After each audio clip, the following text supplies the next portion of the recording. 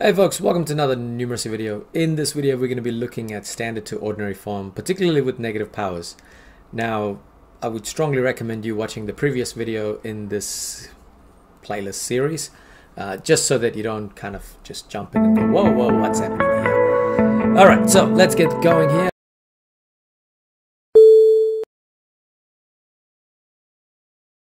So we've got 2.6 times 10 to the power of negative 4.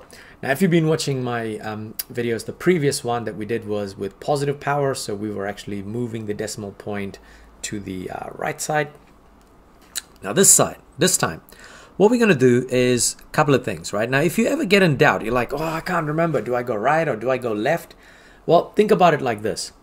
This number has a negative power. If it has a negative power, that means your number is going to be extremely small.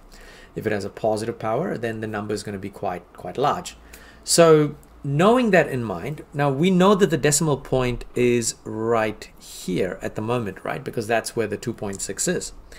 But if we move the decimal point 4 spots to this way, then you're actually going to end up with 26,000. That's actually quite a big number, right? But when it comes to negative 4, what you do is you actually go the opposite way.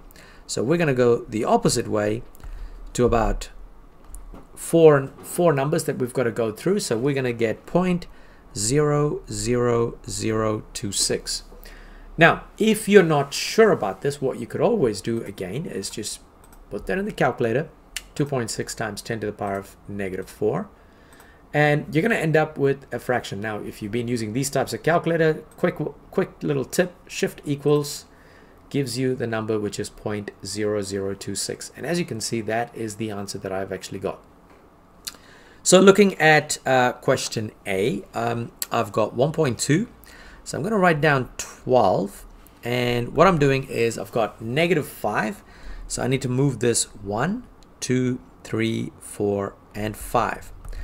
So then I've got 2, 3, 4 zeros underneath it. So my final answer is going to be 0.00012.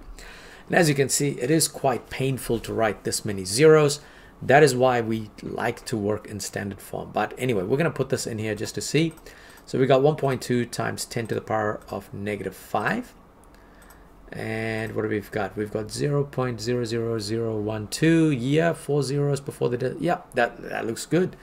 Looking at question B, so we've got 4.7, so I'm going to start it out as 47, and I'm moving the decimal point 1 number, 2 numbers, 3 numbers, so I'm going to get 0.0047.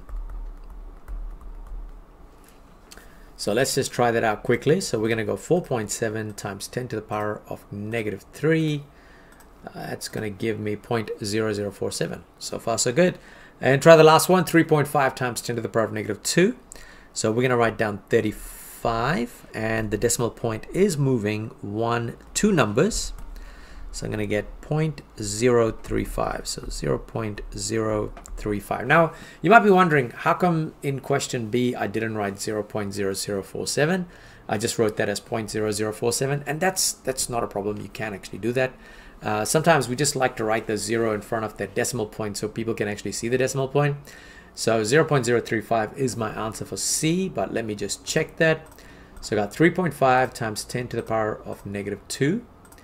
And that is giving me, what do we got? 0.035. Cool, so that is basically a quick summary for standard to ordinary form, particularly looking with negative powers. Now, as I said in the previous videos in this series, just always remember this. If you have a number times 10 to the power of a positive number, then usually your final number should be like quite big. So it's like a large number will have a positive power for the 10. But if you have a negative power for the 10, then you're going to get an extremely small number.